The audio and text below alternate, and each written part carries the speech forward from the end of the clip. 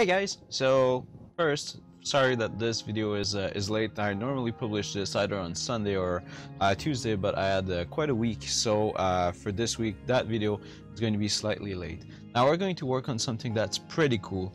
Now let me switch here. So this is Typhus, how it is at the end of the stream that we did on Monday night.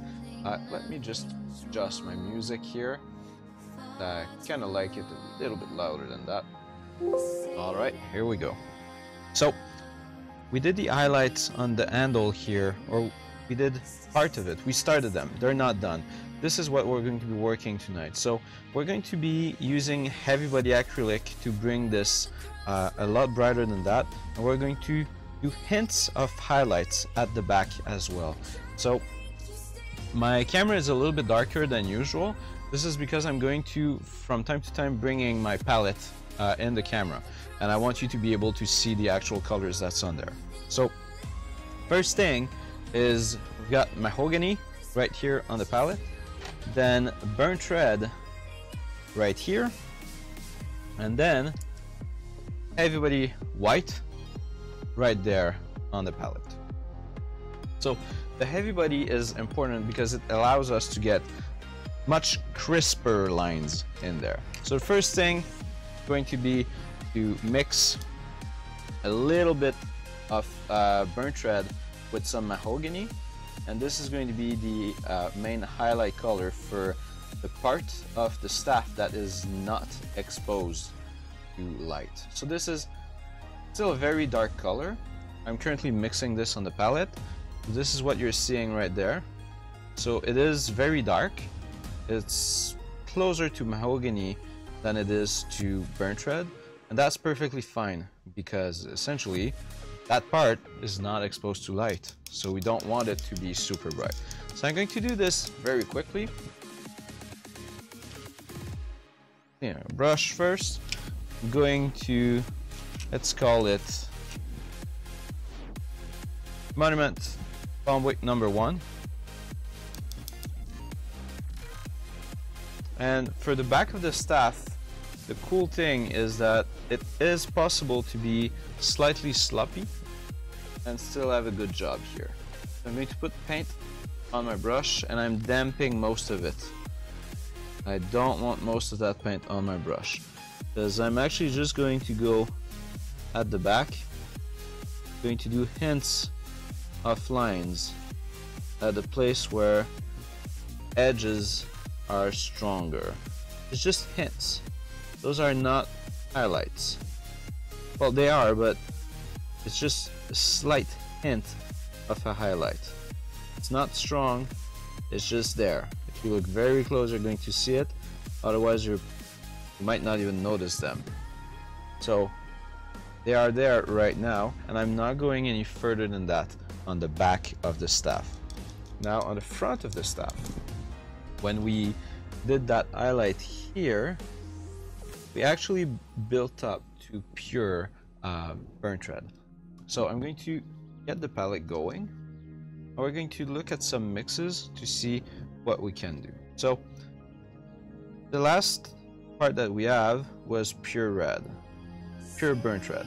I'm going to put a little bit of that burnt red with a little bit, just a tiny bit, you see it on my brush here, of that titanium white. That's heavy body titanium white. That gives me a bit of a pink. That looks good. I'm going to add a little bit more burnt red to this. I don't want this to be too strong right off the bat. Then we're going to do another puddle. That one is going to have a whole lot more of that white in it. Now when you're doing this, when you're mixing with heavy body stuff like that, it can get a little bit messy, so be careful to use a brush that is maybe older or that you don't care much about.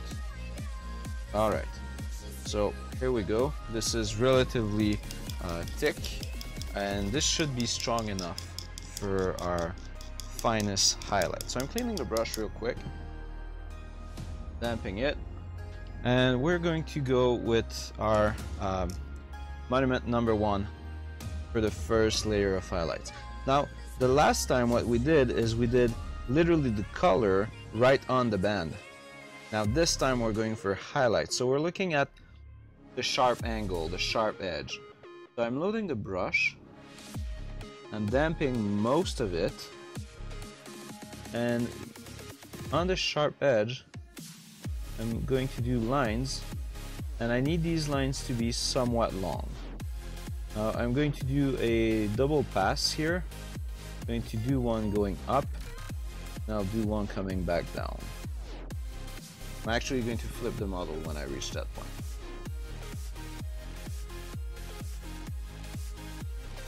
Alright.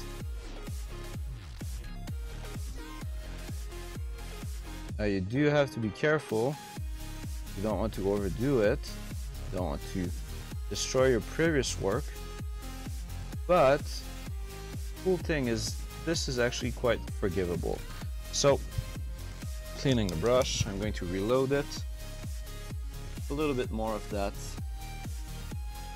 pink, dark pink color that I have, and I'm going all the way up on that staff. Now on my first pass there, some lines were not quite strong enough. I'm going to do another one going up, then I'm going to do one coming down. Reason for this is there's two sides, that tape looking thing. So as you can see, it already brings a lot of definition to this. Now the exposure on the camera that you're seeing might be a little bit dark, so maybe you don't quite see it right now, but when we reach the other color, it's going to show really well. Worst case, I'm going to change the exposure. Right now the only thing that really is important is that you see the lines happening, and it's not super important to have all be 100% perfect. It's perfectly fine if this is a little bit messy. Alright, so the color is showing pretty strongly right now. I'm going to clean the brush. And now, what I'm going to do is that I'm going to switch brush. Going to Monument 00.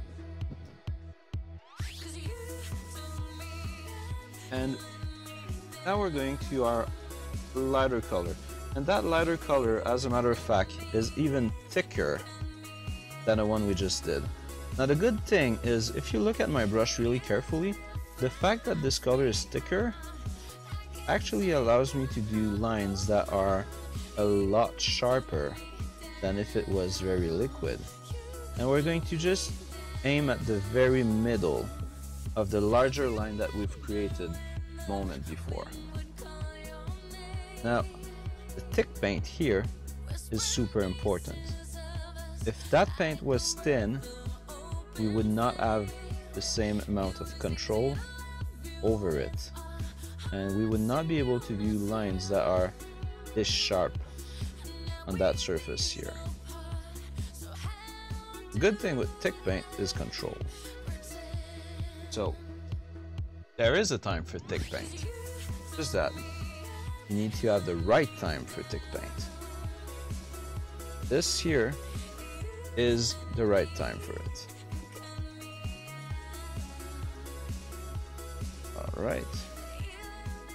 So if you're looking at the staff right now, it is incredibly rich color-wise.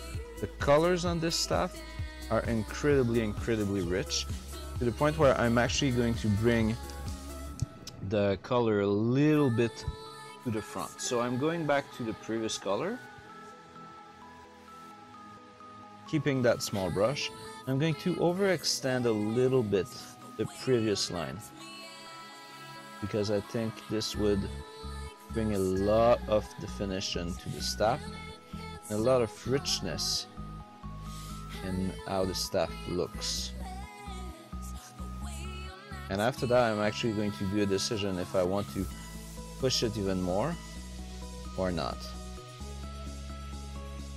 And that staff, believe me, is one fun thing to paint.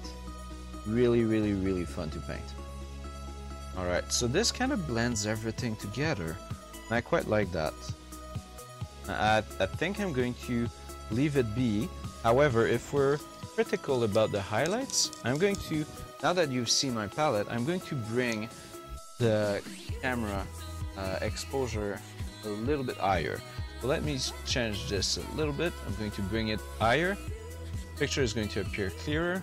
Okay, now you can see the highlights probably a little bit better. Let me adjust the focus as well.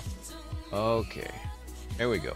So look at how this side of the staff is much brighter than this side here.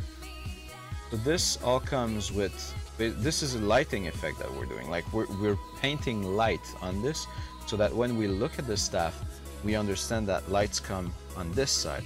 However, at the moment, if we're looking at this, the top of the staff here appears a lot brighter than the down part of the staff here. For my eyes at the moment, this creates, and basically it's not balanced. So I'm going to go back to our much brighter color,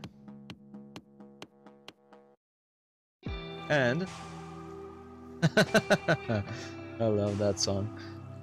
I'm going to add a little bit more of that in the bottom part of the staff, working the highlights on the bottom of the staff. I'm going to take a step back before I go too far. I'm going to validate that this is indeed what I want, and in this case this is indeed what I want. So this looks really good. Now, why was it easy? Like painting that staff with what we just did there, we brought quite a lot of detail in there, and this is honestly, when you're seeing something like that on a model, it's quite impressive, right? But it was super easy. Basically doing this was almost as easy as dry brushing it, but this is not dry brush, this is edge highlight, it's fine detail, it's control detail. Now, reason for something like that, let me show you. I have a Space Marine here, and I'm going to use just the paint that I have there. So on my brush right now is straight out of the pot, or has been put on a wet palette, burnt red. If I'm doing a line with it, the line, right now this is a mini that is not primed, but the line will be thicker.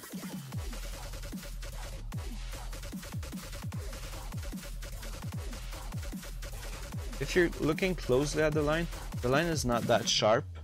It is somewhat thick, and basically it's not the best thing. And you do have to be careful in doing this. Now that case here was super easy because it's a sharp angle, and I just put my brush on the side. But if I was doing something that was maybe a lot smaller or less defined, if I have thicker paint, so this is where the heavy body acrylic comes into play, I can basically get much better result very quickly. Look at how more defined that line here is, and it is very much more thinner. It is a lot more precise. Actually, I'm going to change the camera a little bit. Let's focus on this. So let me play with the focus here. Okay, so on this side here, that very thin, very even, and very smooth line is the line that was created by mixing some heavy body white to my paint. And on this side here, you see how not sharp that line is? That's the line that was created with more liquid paint. So there's an important lesson out of this. The lesson is there basically is a place and time for very thick paint. And not only that, but the control that the paint gives you when you start trying that stuff. I'm going to do some more videos about that in the future, because as far as I'm concerned, this is absolute magic. But You can also control to a degree some transparency in the paint, and that is a game changer. For me, it changed absolutely everything. It enables a painter in becoming much better because he has more control. It's that simple. And since what we're painting is actually so freaking tiny, more control is better. Alright, so that's going to be it for this video. I am going to do another one later this week because that one was a little bit short, but I still wanted to get something to you guys earlier this week. So I thought that explaining the heavy body with the Space Marine and everything was a good one. So I hope that you learned something, and I'll see you soon. Bye guys.